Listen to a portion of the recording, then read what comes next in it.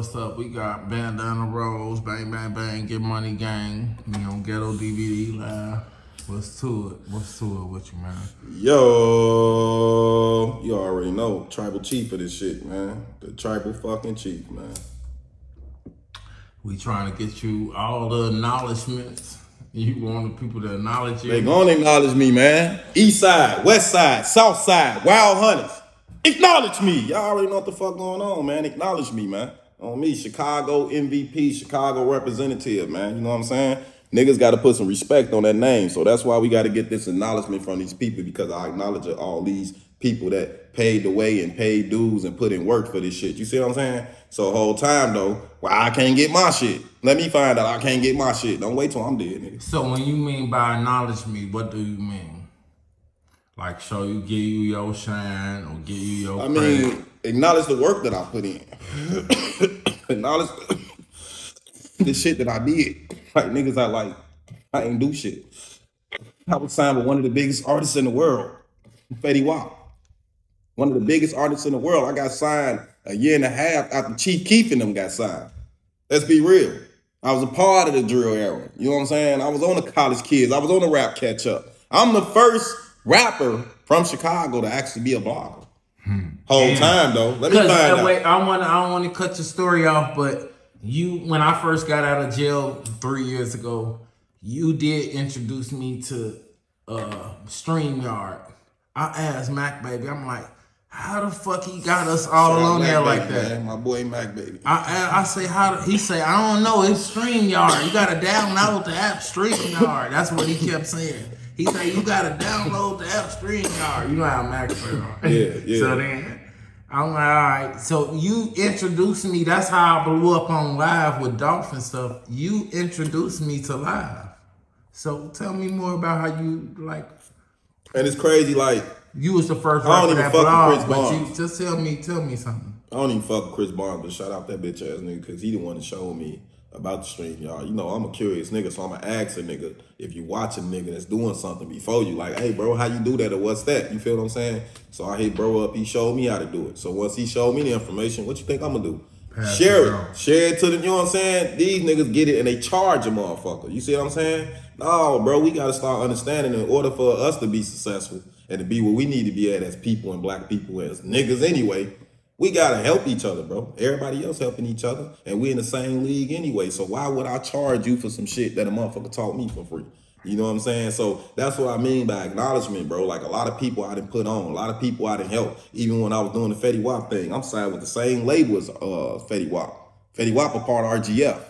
I was signed to RGF, the same label as Fetty Wap. Then had a deal on the table because he wanted to sign me to Zoo Gang. That's where the Zoo Gang tattoo came in from. You see what I'm saying? So people don't understand that shit. Give me the acknowledgement from the work that I put in. Don't cover all the bullshit like Truth Tellers will pop all the bullshit about me and E.B.E. Bands when we was into it, and the King Lows and all this other goofy ass shit. You know what I'm saying? But whole time though, talk about the real shit that Bandana Rose did. How I'm the first nigga to start verses for Chicago. To have GDs and BDs and different type of gangs and different type of motherfuckers in the pandemic. It's all fun. And having family members and everybody participating. Having a ball, gang. These niggas calling me looking forward for this shit. They going to the store. They got their drinks, their guys, their guns. I didn't know C Hood was on verses before. Yeah, shout out C Hood, man. It's my boy, man. Hey, I ain't gonna lie to you, man. C Hood, a real one, man. I ain't gonna lie to you, because when I met little bro, you know what I'm saying? I always looked at niggas a certain type of way because of the media. The media hide who a motherfucker really is. Me, myself, see, they can't take me because I'm myself on camera and off camera. You see what I'm saying? So at the end of the day, when I see a nigga come like bro, and he like, man, fuck all the other shit, I'm with this, and he actually showing what he on, you can't do no but lock in and rock with a nigga like that. You feel what I'm saying? You know, I used to rock with Queen Gay K47. But Queen Gay K47, he a lame ass nigga, he a bitch ass nigga, he a wannabe ass nigga. And whole time I don't like niggas like that, bro. Cause you ain't finna be a nigga that tell me I'm actually from the streets, bro. And I know I did my best not to try to catch cases. But nigga, you talking about you ain't caught no cases? And Cleveland is worse than Chicago? Yeah. You ain't been to jail only since you was a little boy. Eddie Murphy said that's the worst city he went to was Cleveland. You heard me. I know some niggas in Cleveland. Shout out niggas in Cleveland, man. And Cleveland get down. Bone thugs. Cleveland get down. But for you to be out there, bro, and you be talking about Chicago the way you talking about Chicago, ain't doing nothing for the city, bro. That ain't nothing but a nigga taking from the city, bro. And then don't want to help out a real nigga who the real tribal chief, who the real voice of the motherfucking streets. Nigga, that's me, nigga. Whole time, though. What made you realize that people was just trying to take from our city and not trying to really help our city? When they start coming back. Like they want to promote the killing and the violence, but they don't want to help with the killing and the violence. When they start coming back. When niggas want to stop coming back. Niggas be like this and all love Chicago, this, that, and the third, want to take everything from the city, but niggas stop coming back. Why? How could you stop coming somewhere where you used to always eat at? You, your family at, schools, everything where you grew up at. It's okay to move, but come back. And then, think about this shit, right? This is the shit that pissed me off about the niggas, right?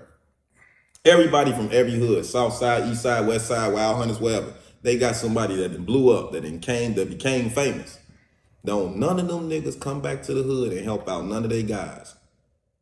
You can go to the strip club, blow 10,000, 20,000, whatever, but you can't go drop that 10 and 20 off for that care package in the hood where you grew up at, where niggas made sure you was straight, protected, where you was able to go to the studio and you, hey, bro, they just took my car, they just robbed me, you feel me? You know, sometimes I be feeling like the younger guys or guys now in Chicago, like you know how all the guys, what do they call it, lunatics, all the same lunatics, helped Nelly to get on before they got on. Yeah.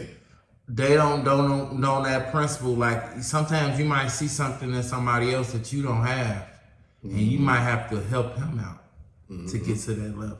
What's wrong with that? No, why they don't do that in Chicago? That ain't heard of. What about that? I ain't gonna lie to you. Chicago just fucked up because there's too many people that's selfish. There's too many people that's on demon time, man. It's too many motherfuckers that want to be tough. Niggas don't want to be cool no more, man. Niggas don't want to be cool no more. And it got to a point right now where every motherfucker is segregated, bro. Because of the internet. The internet made everybody segregated and selfish, bro. Niggas growing up on the internet. They ain't growing up like how we grew up, bro. In the field houses, in the park district, going outside. You feel what I'm saying? They don't even go outside no more.